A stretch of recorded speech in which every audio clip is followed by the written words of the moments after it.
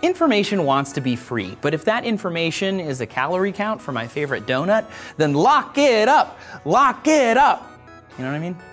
We're living in the ultimate age of information. You're watching this video because you have access to an awesome portal of collective knowledge called the internet. And having more information can often help us make better choices, which is all well and good, except for the fact that humans are not always information seekers.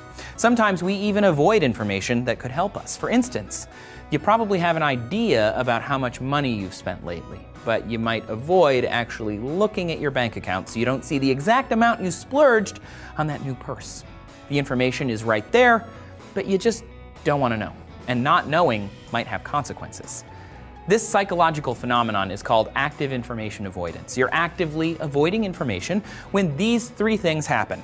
You know the information exists, it could be costly to avoid, but you still go out of your way to ignore it. A recent paper from Carnegie Mellon University found that people have a wide variety of strategies to avoid information, and they do it to protect themselves. And this seems like kind of a no-brainer. People avoid information that might be painful to receive. We don't want to know how many calories are in that hot fudge sundae because it looks amazing and we want it. We don't want to know it's 1,000 calories because knowing that number might deter us from having it. Might. Avoiding the calorie counts in a dessert, that happens. We all do it because sometimes you just need to live a little. But what are the consequences of avoiding something a little more serious, like say medical issues?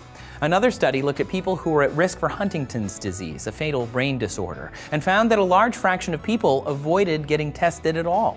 Carnegie Mellon researchers called this an optimism bubble. Basically, people won't get tested because they want to live their lives without fear or consequence. They don't want their bubble bursted. This is why people don't get tested for cancer, why people don't follow the news. They want to live in an optimism bubble. But living there isn't living in reality. Think about sexually transmitted infections.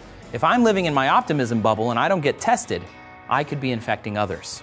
And speaking of bubbles, this extends to how we reinterpret information that counters our beliefs. For example, there's a growing body of scientific research that is widely available, disproving the link between vaccines and autism. And yet, a bunch of unscientific websites linking the two are cited by people who already believe vaccines cause autism. So even if the data is right there, it will be discounted if it goes against what people want to believe. Active information avoidance is a psychological protection strategy because we've spent months or years building physical brain pathways and patterns of behavior around a worldview. Changing those pathways, that takes energy and work. It causes stress and uncertainty.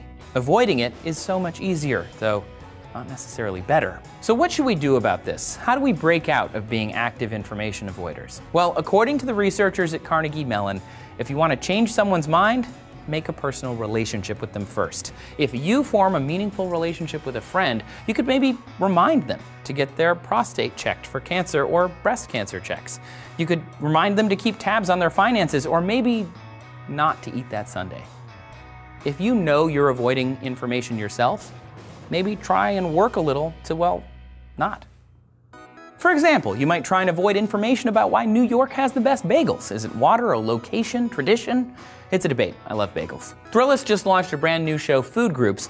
My buddy Dave hits up a cast of food experts as they hunt down a dish that's authentically tied to a different neighborhood, nationality, or lifestyle. You can check out his bagel adventure right here. I love that's a bagel. You got so lucky. But let's say you're in an argument and you want to convince your friend you're right. Science has the best way to do that in this video over here. What information do you definitely avoid? Let us know down in the comments, and please subscribe for more videos.